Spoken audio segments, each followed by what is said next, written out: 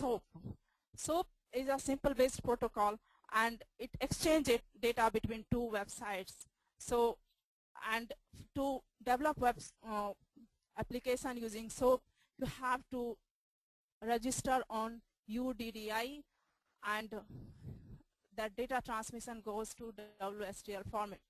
SOAP is a bit complicated, and it widely used in enterprise application or the system what is a legacy system. Say in case of PayPal, we should use SOAP because we are hitting the services again and again. Like if payment in between, we can say, hey, retry it, so that it's not chances of failure. They are trying 2 times, 3 times. Okay, if still some problem, then they can say fail, but they are trying 2-3 times. So this is the architecture of SOAP. So you can see it here. I have a site. I will do service request from here. It will go to web services, SOAP method, and then this is service provider, server provider, you can say. And if success or failure, I can get it from this way. And this is the service broker where you have to register your service. So that's called UDDI. Now, next is I will go a little bit detail about SOAP building block, and we'll talk about SOAP building block and how it works and what are the key element of this block.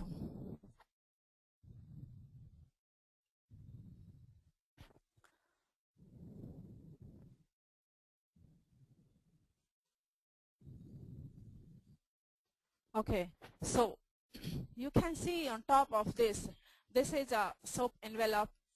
Then below that we have SOAP header block, and there are a lot of header blocks, and then SOAP body, and within this we can have fault messages. So we'll talk about detail how is it.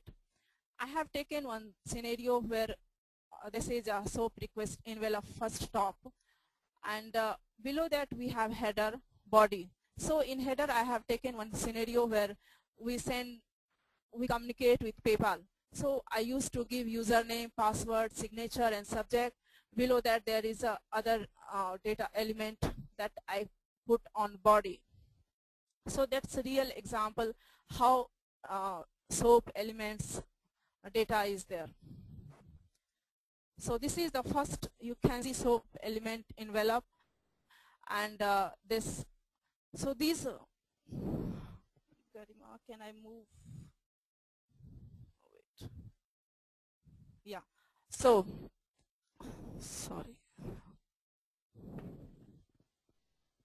Okay. So there are few parameters we must have to be aware what should use, what should not use. So like in case of SOAP parameters, this is SOAP envelope. We have to have this parameter, and SOAP encoding, we have to have this parameter in your SOAP envelope. And then this is encoding style. It give you that what will be the type of the document type. So I have taken same scenarios like SOAP header element of eBay or PayPal.com. You can see here I have username, password, signature in header. So as you seen, first I have first envelope here, then next I have within envelope I have header, and within that I have body. So including all three, it becomes final. This is the format, actual format of the SOAP block. So in this way we can build data and we can build request. So this is the request. So I make a request to get laptop price from ebay.com. for that my site must have authentication of username password that should go in header. Next, so if I requested price of laptop, PayPal will give me response in this way. So you can see price. So this is the $900 of the price of the laptop. So this is the complete cycle of how SOAP data goes and how it request and response works.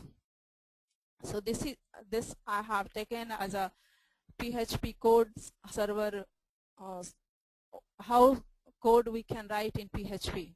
And this is a response like client side. This one is for SOAP server side, and this is for client. So before moving